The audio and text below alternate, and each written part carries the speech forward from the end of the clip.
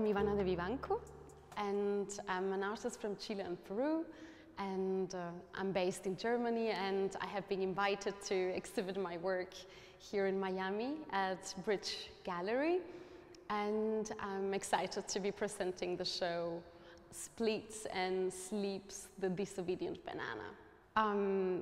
During the last year I have been working and studying the history of this paradoxical fruit, the banana, in the Caribbean and in, well, Central America.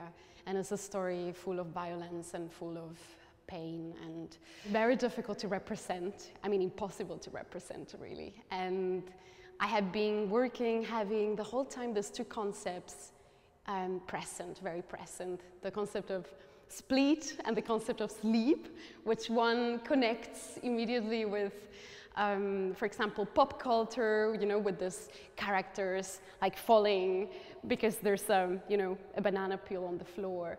But there's also, you know, this very common dessert of the banana being like this banana split. The dessert has something that connects very well with this idea of the split society, of slavery, of, you know, some part of the society getting a big piece of ice cream and with cherries on the top and all what you can imagine, and other part of the society being like very far away from that. So that sleep, and that split concept was very present. And maybe that the concept of the sleep is more connected with something like a more utopian dimension, where we could have a society which is fragmented, but at the same time the society could sleep anytime, and we could have something much better. We definitely need to dream about something different.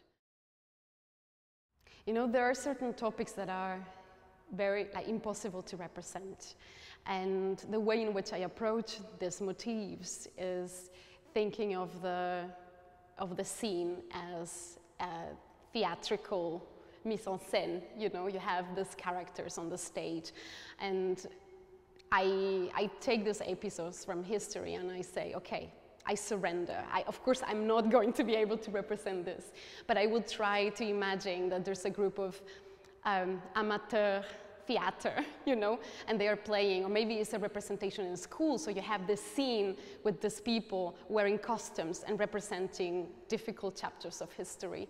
So this idea of the stage and gives me some distance and maybe the possibility of some irony that comes in, and I feel that through this mechanism I can approach very difficult topics. My paintings are, of course, highly contemporary. I am a contemporary artist. I'm living in this world. But the interesting thing is that the more I go backwards in history, the more contemporary I think I am, because there's so much to learn about the structures of this world in the past. So I have been really studying the last 500 years of history and trying to translate that into painting. And of course, other art schools, like the Baroque art school in Latin America, they definitely have impacted me and touched me so deeply. So that's also there in the works. Art is a form of protest, and you have that very present in the exhibition also with this piece, which is holding this kind of protesting painting.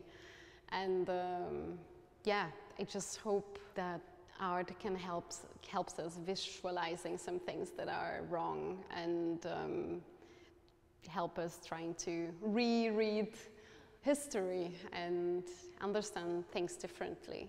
And yeah.